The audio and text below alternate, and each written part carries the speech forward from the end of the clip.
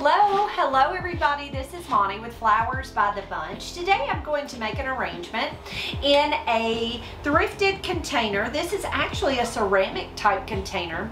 It has some fruit on the side. It's really very lovely. Kind of a trough type container. I have added a block of fresh floral foam to my container and I have filled it with some water. It will hold plenty of water, and so it's always very important that when you pick a container, it needs to be one that holds water. It needs to be watertight, of course, because water's the most important resource to your flowers. So I'm looking to see if I can find the end of this tape.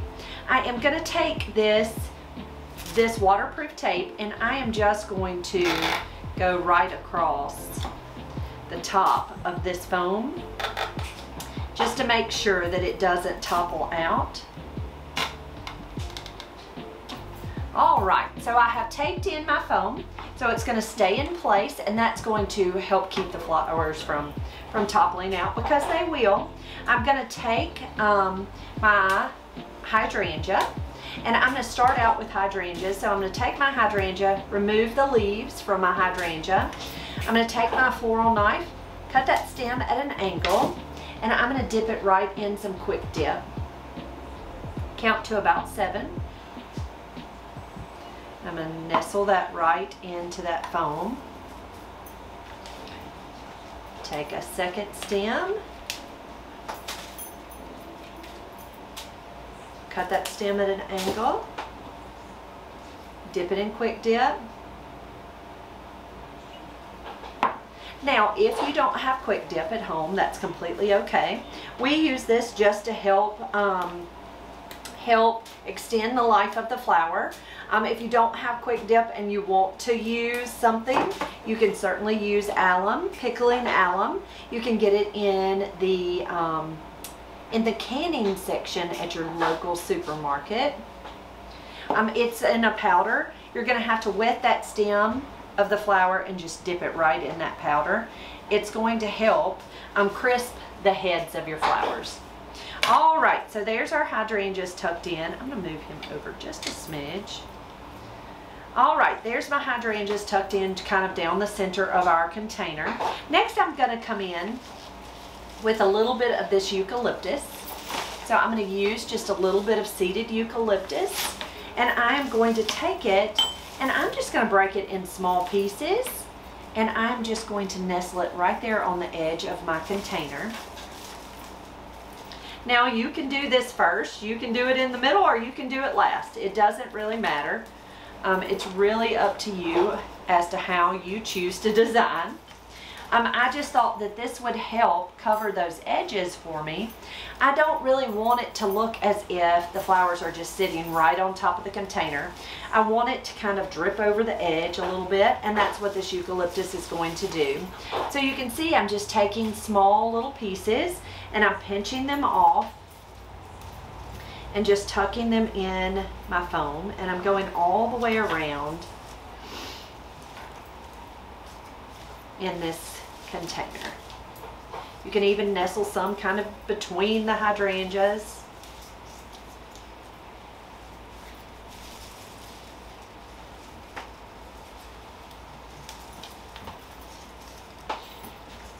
All right, so there's my greenery, and I have more, so just in case I need more, we can certainly add it. Okay. There's our eucalyptus all the way around. I'm just gonna, that's the stem that I pinched it all off of. I'm gonna toss that. I'm gonna set this to the side. Next, we're gonna come in with some pretty lilies. So I have some beautiful oriental lilies. They're really kind of, they have a white with a little blush tint to them. I don't know if you can see that pretty color, but really, really pretty. Now, what I'm going to do is I am going to cut my stem apart. I'm not going to put it in as one full stem. I'm going to use my floral knife and cut the individual blooms off and just nestle that stem right down into that foam.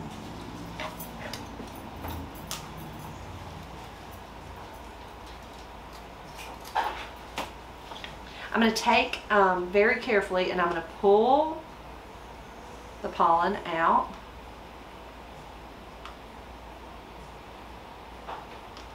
Just pull that out. If you don't, and that they open up, it's going to stain the lily. So you can see I'm just going to tuck that bud right down in as an individual flower.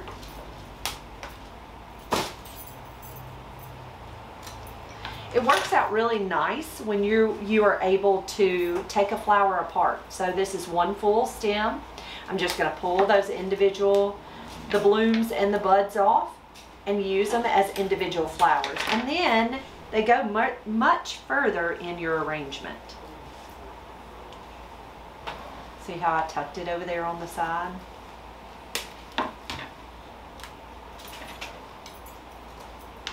And I'm just using my floral knife and cutting that stem at an angle. I might leave these two together.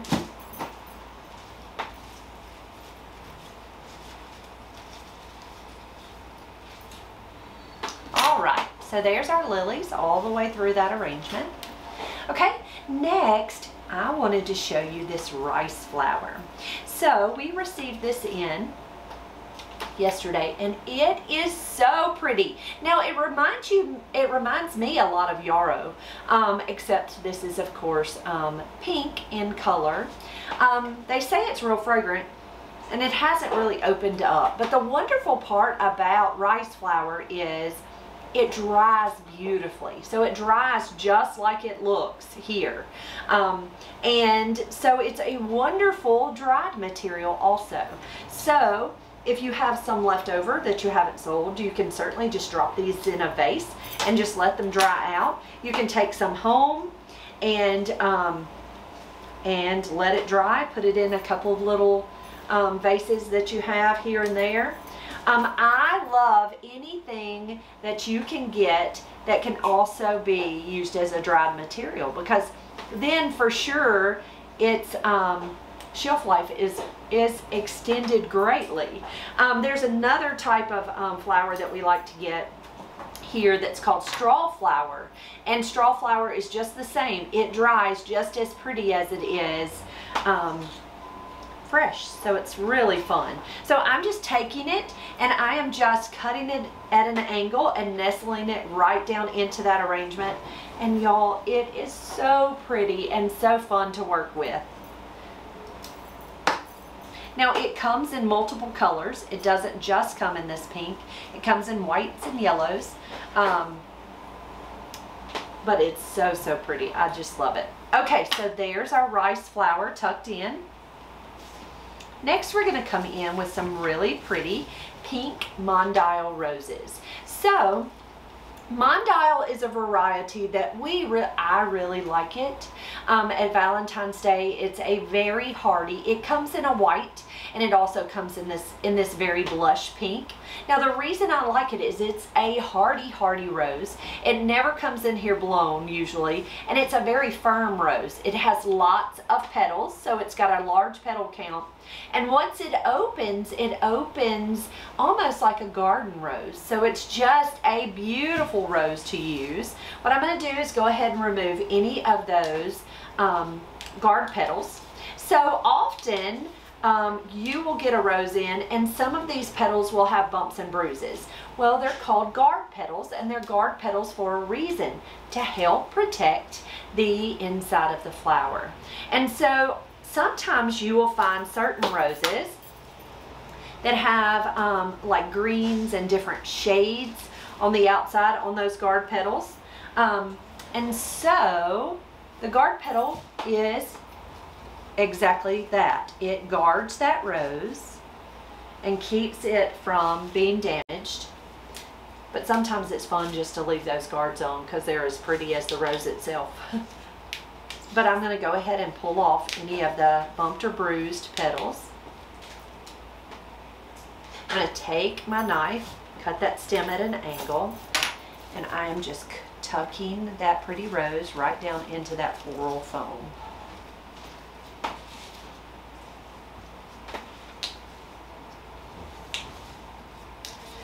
Now often you will see me wire roses. With these, they're going to be cut short enough that they're going to have plenty of room to drink that water. So I'm not wiring these, but you absolutely can wire your roses. But you see how low they're nestled down in. This one for some reason is not doing what I want him to. Okay.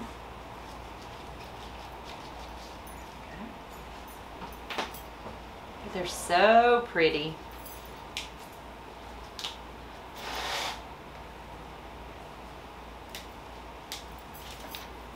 Oh, that rice flower makes me happy. All right, so there's our roses. So sweet little pink Mondale roses tucked in. Okay, so the next thing we're going to use, we got in lots of fun stuff this week. So the next thing we're going to use is a flower called Veronica. Now Veronica is almost, I don't even know how to tell you what it looks like. There are times when all the flowers are opened up, it almost looks like a little fox's tail. It kind of, it has more blooms up here and then it kind of comes to a point.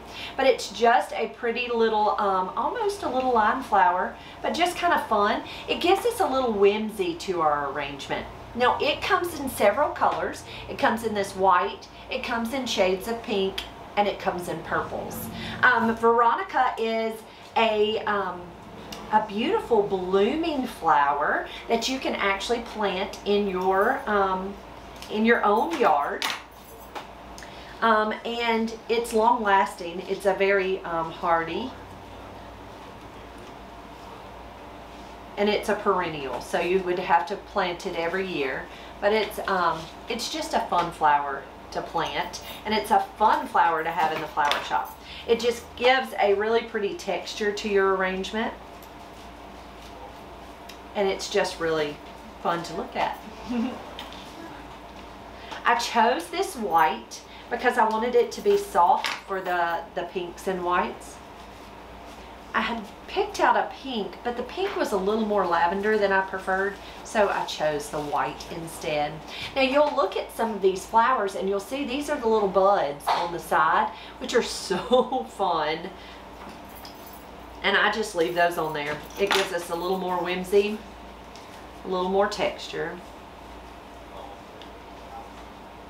But so pretty. Okay, the next thing we got in are these hypericum berries. So we actually got a mixed box. So we order our flowers from a grower, and we get them from a company called Budsy. And Budsy offers, of course, solid boxes. So when we ordered our lilies, we got all lilies, but multicolors. When we ordered our hydrangeas, we got all hydrangeas. But with these berries, we got a mixed box. And it included, I believe it included berries, it included bells of Ireland, and it included larkspur.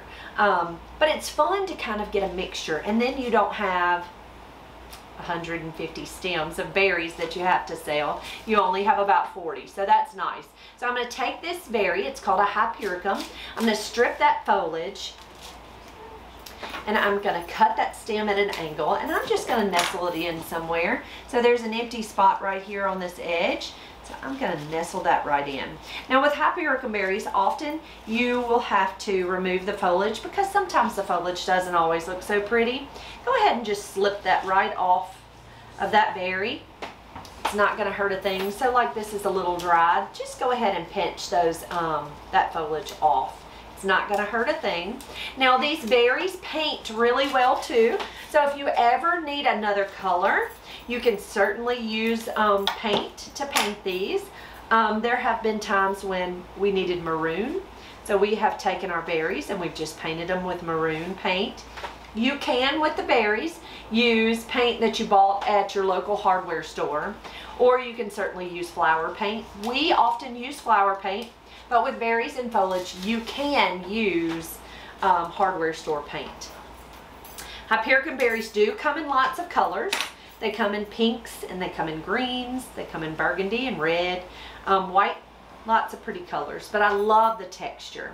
Okay, next we're going to come in with something called green dragon. So if you look at the green dragon really closely, It's also called pennycrest. It almost looks like it's got tiny little coins going up those little floor. It's almost like a little, I don't even know what to tell you. But they look like tiny little coins, okay? So now let me do, I will say the only thing about Green Dragon is it is very wilt prone. So when using it, it needs to go directly in tons of water because it is going to wilt. So you can't use it for like a bouquet. You can't use it in corsages and boutonnieres, which makes me sad because it's so pretty. It's some of my favorite. But it does have to have water or it will wilt. And so often, even if you use it directly in water, sometimes it wilts. So that's the only reason I don't use it as often as I would love to, is because it's just not as hardy as I would prefer. Now here at our shop, it's always important that we choose hardy things because we want to make sure that it's going to last.